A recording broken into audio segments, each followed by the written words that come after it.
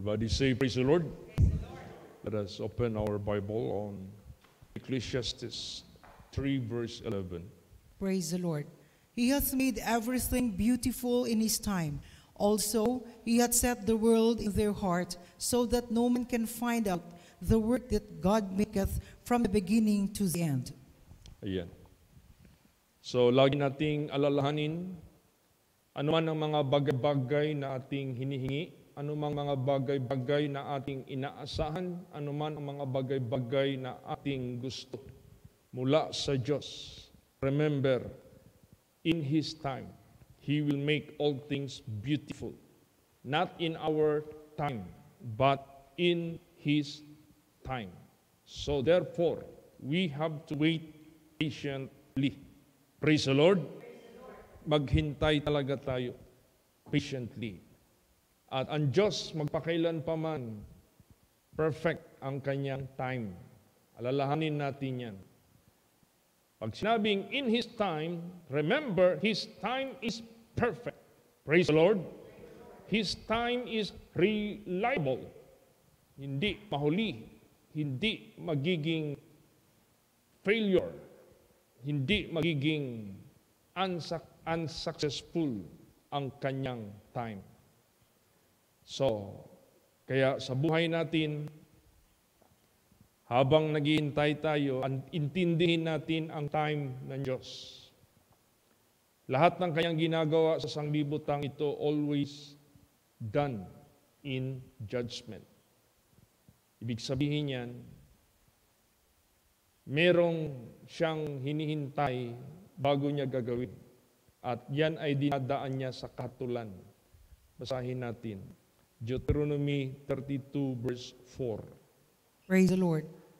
He is the rock, His work is perfect, for all His ways are judgment. A God of truth and without iniquity, just and right is He. See? He is the rock. His work is perfect, for all His ways are judgment. A God of truth and without iniquity, just and right is He. So, ibig sabihin yan, He is reliable. He is the rock. Strong foundation. You will never sink. You will never fail. Maasahan mo yan, 100%. But remember, His ways are judgment. Tulad niyan, we prayed for the church na itatayo natin dyan sa bigger area. Gagawin ng Diyos ang kanyang ways through judgment. Ibig sabihin yan, pag nakita ng Diyos ang kalagayan natin na hindi na ito maging capable na mag-hold sa ating anniversary next year, so idadaan niya yan sa katulan. Ibig sabihin yan, He will decide to provide means for our necessities. Praise the Lord. Baka magtanong tayo, why is it we have been looking and seeking and praying for that big church? How is it hindi pa nangyari 5 years ago? Siyempre, hindi pa niya nakita na punong-puno na tayo dito. Nung nakita niya na pwede pa tayo mag-extend just to accommodate, nag-extend tayo, so na-accommodate. Ngayon, even though we extended, so napupursin ng Diyos, next year, hindi na ito capable makahold ng number of children of God. So, dadaan niya yan sa judgment, magdi-decide ang Diyos. Yan ang kanyang ways. Praise the Lord. Para bang nangyari sa panahon ni Moses, nung naipit na sila doon sa Red Sea, so nag-decide ang Diyos to open the sea for them to escape from the hand of the enemies. Yan ang ways ng Diyos. Always judgment. Praise the Lord. Always there is a valid reason. Always there is a so-called yung dahilan talaga na karapat-dapat. So, tayo ngayon, itong pagtatayo natin ng simbahan dyan, wala tayong ibang paglagakan ng pananalig, pag-asa, expectation, siya lang. Anong gagawin niya? Basahin natin. Psalms 104 verse 24. Praise the Lord. O Lord, how manifold are thy works. In wisdom hast thou made them all. The earth is full of thy riches. Actually, hindi lang yan ang kayang gawin ng Diyos. But there are more things that were done already, more than that, na ating pipray sa Kanya na church. Hindi lang yan ang kaya niyang gagawin. Marami na siyang nagawa. Marami na siyang ginawa greater than that. Praise the Lord. So meaning to say, hindi natin sabihin na magtatanong tayo sa ating sarili doon sa Diyos. Can God do this? Can God fulfill it? Can God grant it? Huwag nating i-question.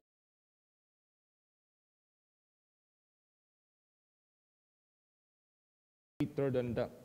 Praise the Lord. Basahin natin. Psalms 8 verse 3. Praise the Lord.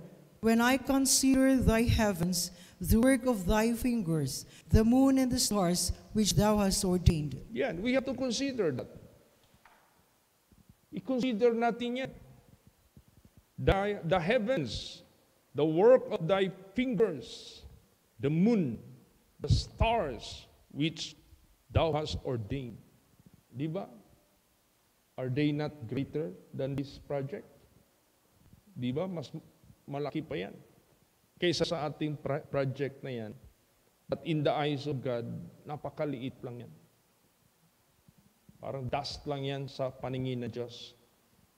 Depende na lang yan sa ating faith and obedience sa ating Panginoong Diyos. Whether we are worthy to be answered by God through our prayers, whether we are worthy to be entrusted in this works ministry.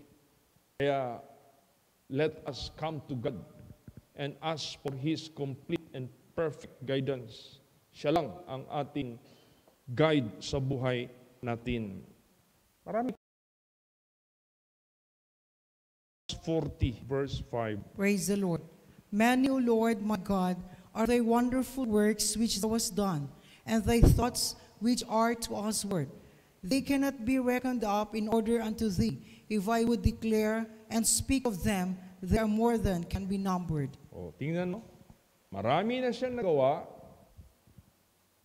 At kahit pa man yung kanyang pag-iisip to us word, ibig sabihin niya yung thought ng Diyos sa atin in advance. Actually, itong mga bagay na ito, naporsi na ito ng Diyos noong una pang panahon. Matagal na. All we have to do is to put our trust in God and serve God heartily. Praise the Lord. At itong lahat ay mangyayari. Wonderful works which thou hast done, thy thoughts which are to us word, they cannot be reckoned up in order unto thee. If I would declare and speak of them, they are more than can be numbered. There are more projects to be done by God. Hindi lang yan. Marami pa sa future. And we cannot count it. Hindi natin mabibilang. Kaya therefore, napakasarap manalig sa Diyos. Napakadakila na ating maangkin na manalig sa ating buhay na Diyos. Basa pa. Job 5:9. Praise the Lord. Which doeth great things and unsearchable, marvelous things without number. Yes. Gumagawa siya ng mga dakilang bagay at mga bagay na hindi natin kayang liripin. Unsearchable. How it will be, how the budget will be raised up, how the foundation will be founded, how the building will be erected. Hindi natin kayang liripin yan. But God will do it. God can do it. And many more things He will do. Praise the Lord. Marami pang mga bagay-bagay na gagawin niya. We could say marvelous things without number. Kaya masarap. Tis so sweet to trust in Jesus. Matamis talagang manalig dyan sa ating Panginoong Diyos. Unang-una, siyang may-ari sa lahat. Ginawa niyang sanglibutan and all that are therein. Ginawa niya ang dagat and all that are therein. Kita mo yung dagat. Daming laman. Creeping things. Ano pa? Yung mga creatures dyan, maliit, malaki.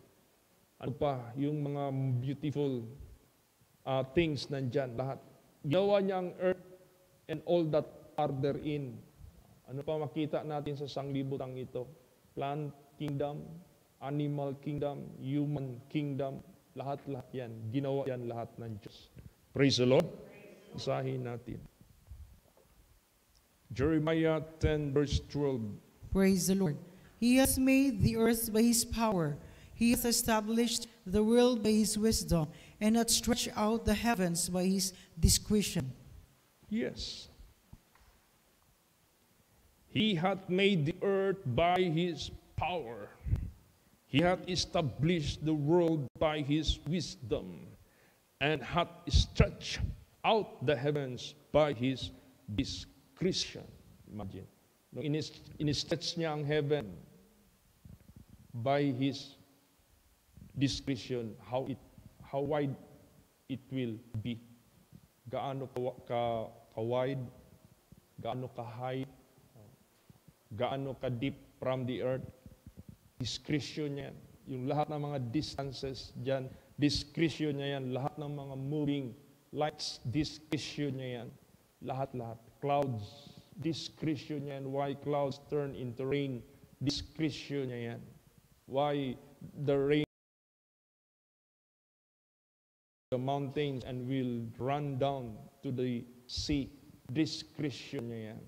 Why is it the sun will cause the evaporation of the sea and it will return to heaven? Discretion niya yan, lahat yan. Praise the Lord. Kaya matindi. Kaya, yun ang Diyos na magtatayo sa ating simbahan dyan. At meron lang tayong collaboration, meron lang tayong cooperation, meron lang tayong communication sa magawa niyan. Hindi pwede na ang owner gustong magawa ng something, wala siyang communication kung sino yung ipagawa niya. Hindi pwede yung kanyang communicate at nag-agree man sa kanya to do the job, hindi pwede walang cooperation sa kanyang gusto. Hindi rin pwede yung kanilang team walang collaboration. So the same thing, pasalamat tayo sa ating Panginoong Diyos. We have communication with God, we have cooperation with God, and we have the collaboration with God. Yan ang kadakilaan ng ating Panginoong Diyos. At siya yung magbibigay sa atin ng counsel. Itong gawin nyo. Itong gawin nyo. Itong gawin nyo. Si Moses was able to make an ark for the first time, but it was God who made the details. The materials to be used, the sealant that he must use, lahat, yung sealant, yung wood, yung disenyo, yung height, yung width, yung depth, lahat-lahat na. Ilang palapag, saan ang pintuan, saan ang bintana, lahat yan. So ganoon din sa buhay natin. As we ask this project, God will counsel us. Yung hiningi natin na request kay Brad Bernard, siya yung magka-counsel kay Brad Bernard. Ito ang design gawin mo. Pag mapasa na yung plano na yan, mag-counsel naman siya sa atin dito. Mag-meeting naman tayo led by the local president. Pag may pasa naman natin yan sa national president para mag-meeting ang lahat ng mga officers together with the pastors, magbigay siya ng counsel sa atin. Pag ma-disseminate yung meeting doon sa lokal ng mga kongregasyon, lahat magbigay siya sa atin ng counsel. Siya lahat magbigay sa atin ng wisdom at counsel for that project. Praise the Lord. Basahin natin. Isaiah 25 verse 1. Praise the Lord. O Lord, thou art my God. I will exalt thee. I will praise thy name, for thou hast done wonderful things. Thy counsels of old are faithfulness and truth. See?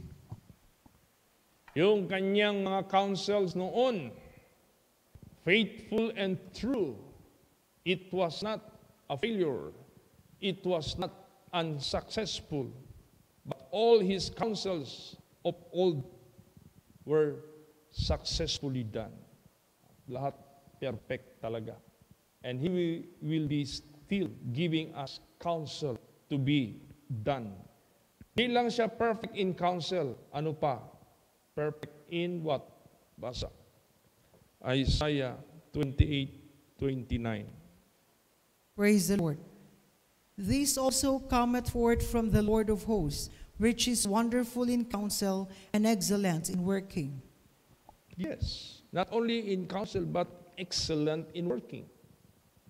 What if only counsel and no work? Useless. Magbibigay ka ng counsel. Wala namang kasamang gawa.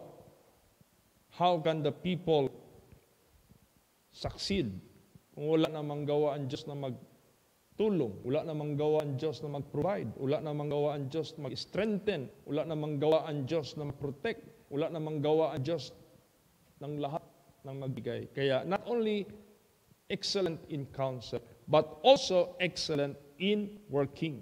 Praise the Lord. Kaya kampante tayo. God will do it. God will work for His people. Siya ang kikilos, siya ang gagawa nito. So to God be the glory. We are so thankful to God for a successful crusade that was done hapon. Praise the Lord. Salamat kami kay Lord tayo, kay Lord Jesus Christ for the protection sa aming biyahe. Kasi that road that leading to that place is from here going there. Most of the road are pataas. Hindi basta-basta. Mas marami yung hill ang aming inakyat ng sasakyan. So at least the so-called vehicle na pambundok natin condition, or else mag-overheat yung engine, or else we will be hindered by the mechanical problem. But to God be the glory, we were able to reach the destination, we were able to cross the river, and we were able to reach the exact destination, the venue, successfully. Praise the Lord. Successful din ang pag-iwan doon ni Pastor RJ. I already introduced him to the people, and some declared after I asked them, or after I told them, thank you for attending the crusade, that they replied unto me, not only now, Pastor, we will be here, but we will continue. Praise the Lord. So ibig sabihin yan, naintindihan nila ang word of God. They were observers at first, but when they understood the message of God, God touched them and they were filled with the thirstiness of their spiritual desires. So, kumbaga pa, hindi nawala yung kanilang craving to continue. So, magtemporary muna doon sa bahay ni Sister Fe. Then, unti-unting magtayo na simbahan doon. Parsonage. God will provide. Praise the Lord. Kaya sabi ko kay Sister Fe, sige, kay after the place na gusto mong iluti-luti, I will offer this to the congregation, to the members, Luzon, Visayas, and Mindanao. Na market natin yan kasi ang heart's desire mo, the proceeds of that lot or land na iluti-luti will be used for the Lord's glory para madali tayo makatayo din ng simbahan. Praise the Lord. Maganda yung area. Malapit nang magdugtong ang road ng cemented road, concrete road ng Davao City at ng North Cotabato. Province of North Cotabato, which is nandyan yung Arakan at nandyan nakasakop ang barangay malapit na siyang mag-connect. And still, the work is still going on. Ang cementing, patuloy pa rin. Praise the Lord. Sabi ko, salamat. I-pray natin na mapatuloy yung build ng ating dating presidente sa ating bagong presidente so that that project will continue until the completion of it hanggang tapos ang lahat. So, itong ating hinihingi sa Diyos, since His ways are done in judgment, so I believe God decided na ibigay na niya sa atin yung bigger church based sa ating June 15 na itong nakaraan, and sa next nating anniversary, this place, yung ating pinupusin na number of visitors, this will never hindi na able ito, capable mag-accommodate. Kaya yan ang i-pray natin. Praise the Lord. At maasahan natin, God will make it good for us. Gagawin niyang sundin yung ating hinihingi sa Diyos. Basahin natin yan. Numbers 23:19. Praise the Lord. God is not a man that he should lie, neither the Son of Man that he should repent. Hath he said, and shall not he do it? Or hath he spoken, and shall he not make it good? Yes. How did we start about this project? Paano tayo nagsimula sa project na yan? We never started by our own, but we used to start by His Word. We used to start by His counsel. We used to start by His wisdom. We used to start by His precious words. Diyan tayo lahat nagsimula. Saan tayo nagsimula ng happy sharing? Dito tayo nagsimula. Saan tayo nagsimula mag-claim us? Dito lahat. We started everything from His counsel. And He will make it good for us. Praise the Lord. Kaya hindi natin yan ginawa, hindi yan nagsimula sa isang taong haka-haka na lumalabas sa kalooban ng Diyos. You know what is the important sa buhay natin? We never go out from His will. Huwag tayong lumabas sa Kanyang kalooban. Huwag tayong lumabas sa Kanyang discretion. Huwag tayong lumabas sa Kanyang judgment. Ito na yung Word of God. Dito tayo lahat nagbase. Dito tayo nagbase sa kaligtasan. Dito tayo nagbase sa katuwiran. Dito tayo nagbase sa pagrami natin. Dito tayo nagbase how we ask. Dito tayo nagbase about our hope and expectation doon lang sa Diyos. Dito tayo nagbase sa ating katagumpayan. Dito tayo nagbase lahat. Kaya, if dito tayo nagbabase, guaranteed by God yan, gagawin niya ang kanyang lahat na mga sinabi. Yung binasa kanina, God is not a man that He should lie, neither the Son of Man that He should repent. He hath He said, and shall He not do it? Or hath He spoken, and shall He not make it good? See? Hindi siya katulad sa tao magsinungaling.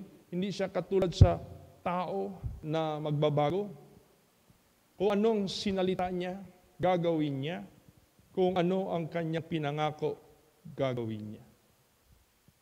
Kaya niyang gawin yan. And He was known about His faithfulness to His words. Praise the Lord. It is impossible for God to lie. Posible ang Diyos magsisinungaling. Kaya, huwag tayong lumabas dito sa loob ng salita ng Diyos. Huwag tayong lumabas sa will of God. Huwag tayong lumabas sa righteousness of God. Huwag tayong lumabas sa holiness of God. Huwag tayong lumabas. Ang result, last verse, Ephesians 1:11. Praise the Lord. In whom also we have obtained an inheritance, being predestinated according to the purpose of Him who worketh all things after the counsel of His own will. Praise the Lord. See, after the counsel of His own will. Si Pastor, how he did start in the work of the ministry. Dito sa Word of God. Yung nangyari kay Pablo, nangyari din sa kanya. Nangyari kay Moses, nangyari din sa kanya. Why? Moses refused to be sent over Egypt. Wala siyang nagawa. Paul was persecutor of Christian follower. Si Pastor Samuel Gabre, he was called by God, but he keeps on refusing and refusing until final day, God called him nearing to his death. Tinawag siya, malapit na sa kanyang kamatayan. Wala siyang nagawa. Kaya tayong lahat, dito tayo mag-start, maging successful ang lahat, matatapos tayo lahat dito. Pag nasa within tayo sa kalooban ng ating Panginoong Diyos, we are so blessed. Ito na yung final na, in whom also we have obtained an inheritance, being predestinated according to the purpose of Him who worketh in all things after the counsel of His own will. Kaya itong lahat according to the counsel of His own will, not our own will. Praise the Lord. Kaya walang kaduda-duda, walang alinlangan, that will be granted. In His time, He will make all things beautiful and all His ways always through judgment. Kaya may basihan ang Diyos sa kanyang discretion, sa kanyang decision, why that must be granted to us because of the situation we've been experience. Yung experience natin last filled up. Then, maraming nag-declare who will be coming. So, ang expectation natin, visitors this year sa June 15 might be doubled or tripled. Minsan, pagtingin ako sa mga young people who are grouping for their spiritual activities in every congregation. What if altogether young people will be coming? Ang dami kaya nila. Yun lang na-experience namin dyan sa Davao Oriental. Pastor John Mark and Pastor RJ. Tingnan mo, hindi sino mag-akala yung mga facilitators natin. Now they are pastors. There were 82 of YPs who attended that spiritual retreat. Imagine that. What if all congregations of the young people members will have the opportunity to come next year all together? Saan natin sila ilalagay? How about their parents who are still fiery in the Lord? Saan natin sila ilagay? How about other members? Saan natin sila ilalagay? Kaya, He will make all things beautiful in His time. And according to His time, He will do it by the way of judgment. Kaya, buo ang puso ko, buo ang damdamin ko, yan ay magaganap. Yan ay mangyayari. Asahan natin ang mga counsels ng Diyos will be delivered to us for us to do, for us to fulfill. Kasi not only excellent in counsel ang Diyos, but also excellent in working. Praise the Lord. Ichatanal niya yan lahat sa atin. Yeah, when I asked Brother Bernard just this afternoon, 12:30 p.m., sabi ko, kumusta, Brother Bernard? Sabi niya, Pastor, ini-studyhan ko pala. Nasa pa siya ngayon? Nag-i-study pa siya sa posisyon ng building, sa laki ng building. Hindi pa niya na-drop, pero he is already studying about it. Sabi ko, thank you. God will give you His counsel, what to do. Lahat, Kanya lahat galing yan. So ito na ngayon ang buhay natin. Let us wait because in His time, He will make all things beautiful. Let us expect His counsel to be given to us, what to do, what to move. Then, since He is excellent in counsel, perfect at excellent in working, so 100% guaranteed by God, matutupad ang lahat. Kahit pa man ang ating mga personal prayers, personal necessities, personal desires, i-grant yan lahat ng Diyos. Walang iiwanan, basta kondisyon. Be faithful unto the Lord. Praise the Lord. Faithful lang tayo sa Diyos. Yan lang hinihingi ng Diyos sa buhay natin. Let us not deny God. Let us not reject God. Let us be obedient. Let us be submissive to God.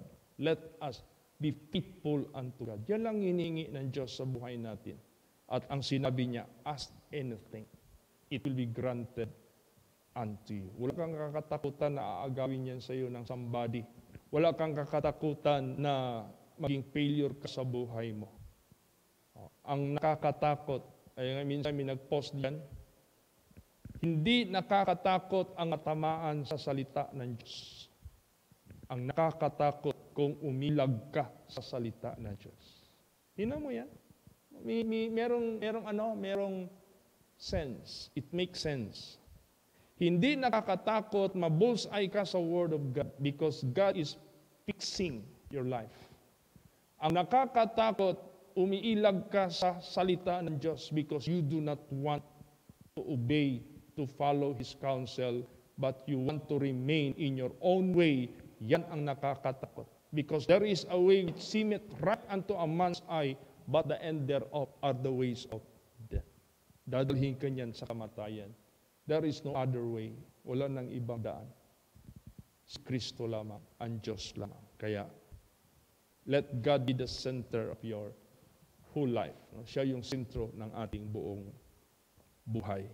So, salamat ko dahil yung mga crusaders na kasama ko ay very active. Praise Lord.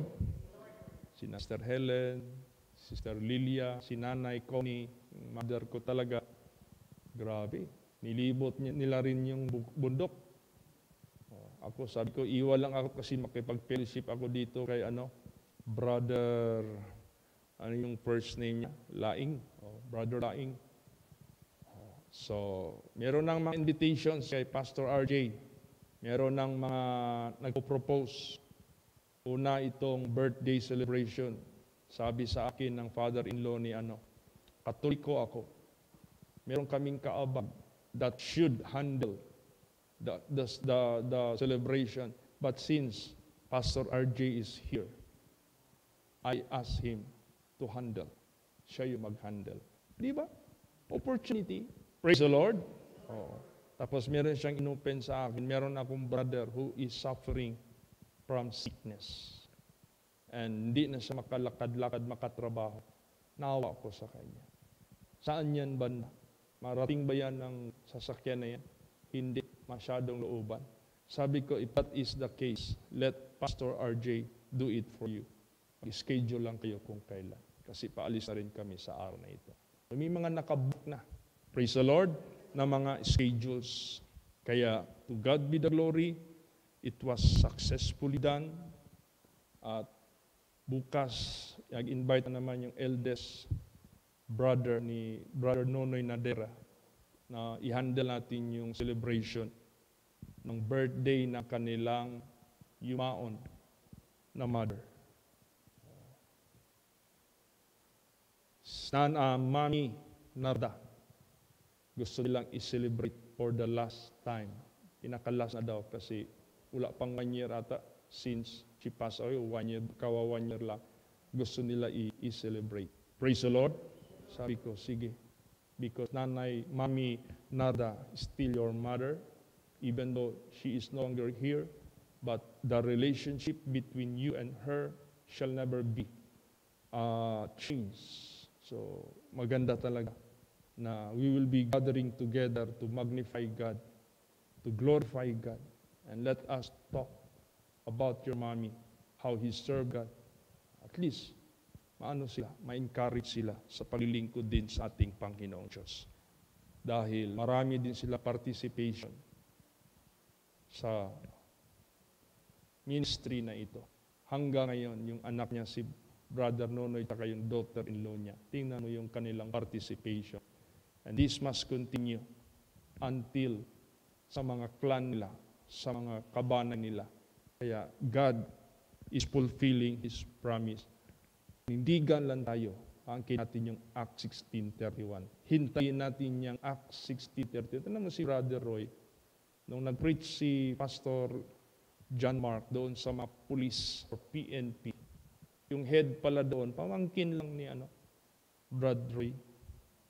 Ang saya-saya ni Brad Roy. Pamangkin ko yan. At siya pa nag-request kay Pastor John Mark, come again here. Let us make our schedule regularly. Babalik na si Pastor John Mark doon. Then, mawag din sa akin kay na si Pastor Alan, ni-request siya to handle the spiritual values sa mga PNPs, sa mga pulis, sa Baganga. Sabi ko, yes, i-handle mo yan para makashare ka doon ng Word of God. Praise the Lord. So, yung mga servants of God, binubuksan na ng Diyos ang pintuan for His servants to speak out the Word of God in all places, in all situations, non-government or government sector.